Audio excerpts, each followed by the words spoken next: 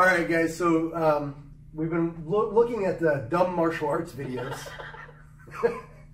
and you can tell that we really believe in this one. So I'm going to put in the clip. You're going to see this woman. She's going to teach you how to escape a rear choke, which is, in my opinion, an extremely dangerous situation. Very. And then I'm also going to put in a clip of another man showing a way to get rid of this choke. And, you know, it's fine. But we're going to put him to the test because that's what we do. Yeah. Right? So the first one is I'm choking you and you turn and you elbow my hip. Okay? You ready? All right. So hold on. Let me get you. Don't want to be cheating, right? All right. Go ahead. Come on, man. Hit it. So, oh boy. So as you see, it's not working.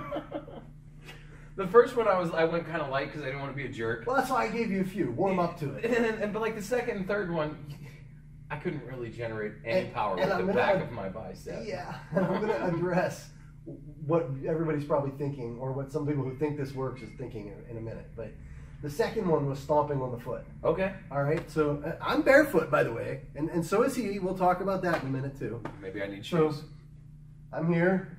I'll put my foot there. Can you get it? Yeah. All right. Go ahead. Yeah, it's uncomfortable.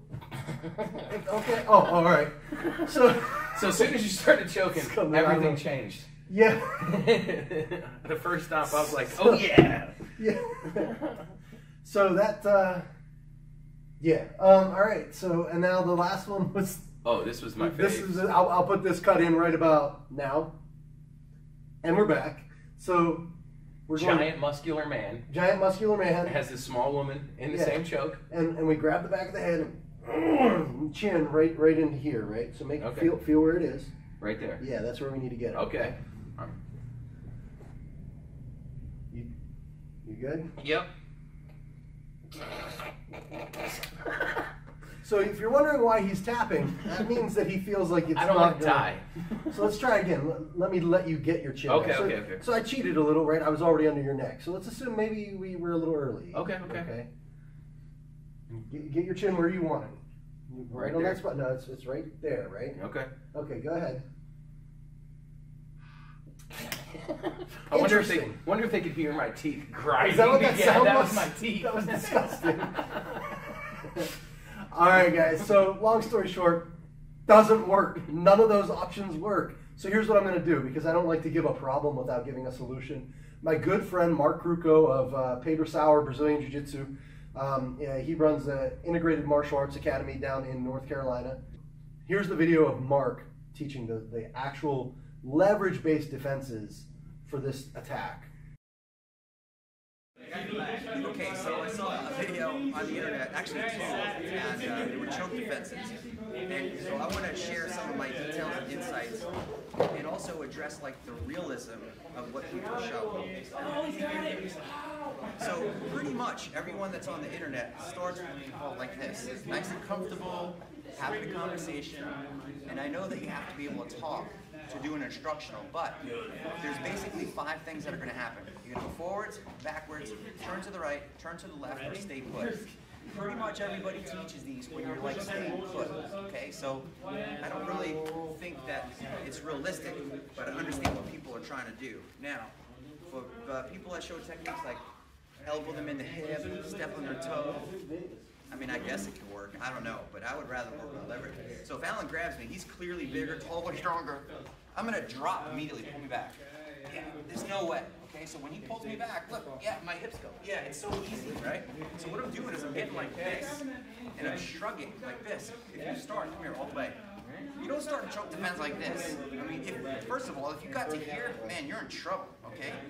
You might be able to get out, but not against someone that's really skilled. Not maybe, but I don't know. So when he grabs, first thing I'm going to do is just grab right here. Look, yeah, I got it across the chin, but I didn't get it across my neck.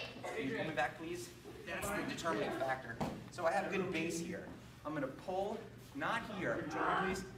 I'm going to get tapped. Grab here and pull with your elbows. Down, up, boom, and over. Now, somebody asked this too, and I want to address this.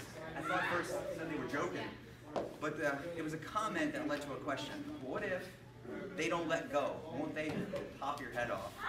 So, no, but let's do this. So if he holds on, and I drop, and I'm a beast, yeah, he can hold on all he wants. Look, just over, you're gonna go down.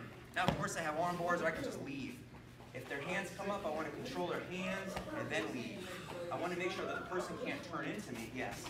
I want to be able to move. So this is here. They can't grab a weapon, and I'm going to leave and get up, okay? Now, let's go over a couple things. Before, during, and after.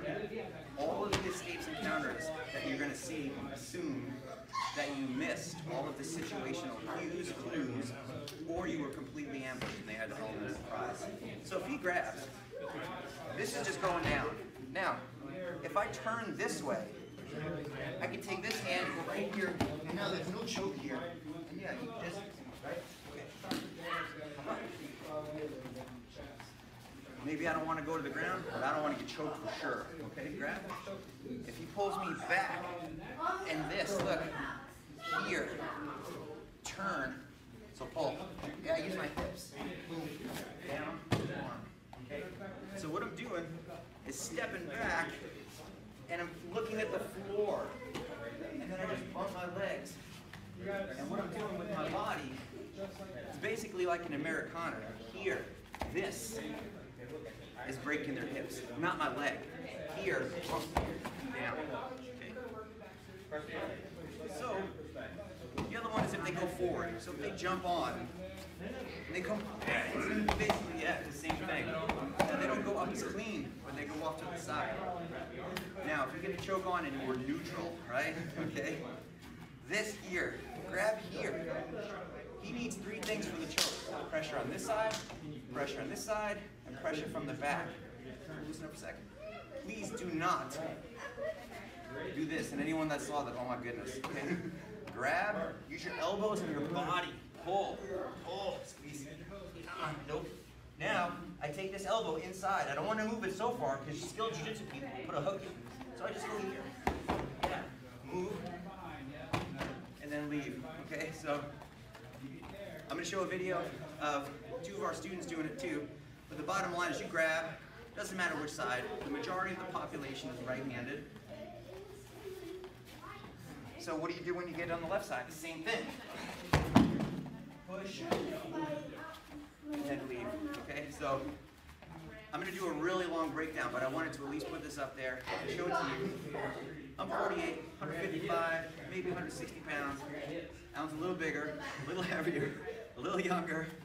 Yes, I have, I've been training a little bit longer, but the idea is that all the techniques should work because the leverage of jiu-jitsu, not just because you put a pressure point on them. So if you have any questions, please ask questions, share the video, and if you're anywhere near our academy, please come in and train, or please find a Gracie or Brazilian Jiu-Jitsu academy near you. Thanks for watching. Thanks, Alan. Appreciate it. Guys, don't depend on pain compliance against somebody who's probably already extremely, what's the word I want to get? They're pumped up on rage. Yeah, they're pumped up. Yeah, they're attacking you. Yeah, and so this is what I wanted to get to as well. Like, okay, I understand when we're stomping, the thing I always hear is, oh yeah, but if you got 6-inch stilettos going in there, okay, one, who the hell walks around in 6-inch stilettos? Very few people, all right? Very few. 2, how many people you see on 6-inch stilettos just jumping around on 1 foot? So that's not that easy either. You start stomping and trying to put power, you're gonna break them. You're gonna end up on the ground too. 3, is that really what you want to depend on? Is in the rare situation that you're wearing your 6-inch stilettos, that's when you get attacked. How about something that's going to work whether you're wearing the stilettos or tennis shoes or flats or whatever the heck else. Flip-flops, barefoot. Flip-flops, barefoot. You know what I mean? Doesn't matter. And I know you're going to say, oh, but he's barefoot and you're... Okay, so if we're both wearing shoes, it's still not going to hurt. Well, I'll cut in a video of him stomping on my foot with shoes on. It's not going to hurt. I was digging my heel into your foot. I know. I was really doing it. It was uncomfortable. Yeah, I didn't want people to watch our video and go, I have your neck in my arm. It's not going to stop me. Seconds from sleeping. And imagine this: you stomp, and I'm like, oh, and why would this let go? I'm still going to keep choking you as I fall, and now you're on the ground. Sometimes I think people forget how quick you go to sleep.